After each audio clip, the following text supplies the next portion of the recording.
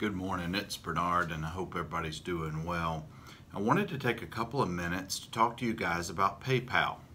I recently did an audit of my personal PayPal account, and I was shocked to see what was in there because I had not done an audit in quite a while. If you haven't done it, I would suggest that you do so at least once a year, because you may change credit cards, you may change preferences on how you want money spent. I actually found some fraud on mine where I was making direct TV payments to an account that I didn't have. I've got all that cleared up now. But I wanted to show you guys just a couple of things that may be of help. And I'm hoping that at least a little bit of this, you can see it on here. But what I would suggest that you do, click into your account and go into the activity section, and it'll look something like this, and then when you're in there, you can scroll to all of your purchases and activity that's happened for whatever time period that you put. So do an audit right there. That's where I would start.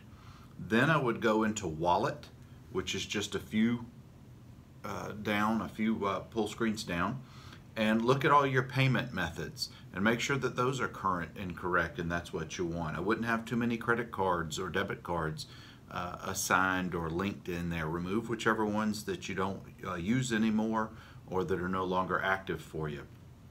I would go, another area where I would look is again in the, in the summary area. No, excuse me, it's in the activity area that you'll be able to see. You can filter if you want to do a search of things that maybe you've purchased or questionable things. You can always dispute these. PayPal has an area where you can go in and make online disputes.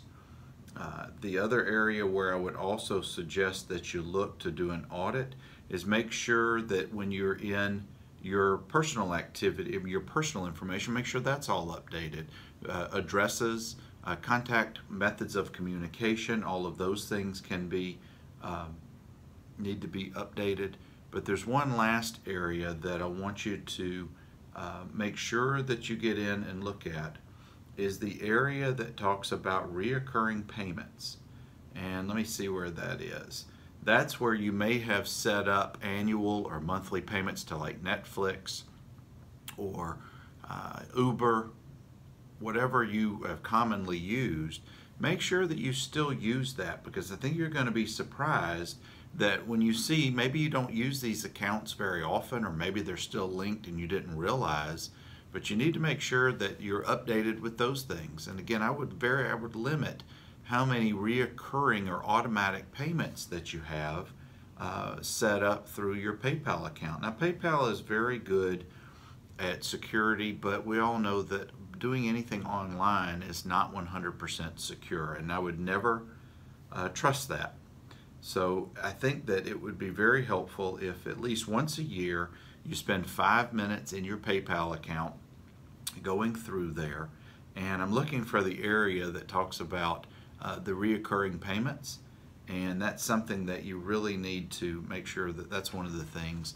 But I think if you look at, make sure your contact information is current and correct, your banking and credit card information is updated, the reoccurring payments is what you want, and make sure in your activity that there's no fraud or somebody's abusing your account.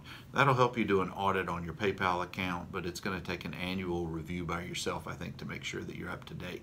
That's all that I got for now. Hope that's helpful.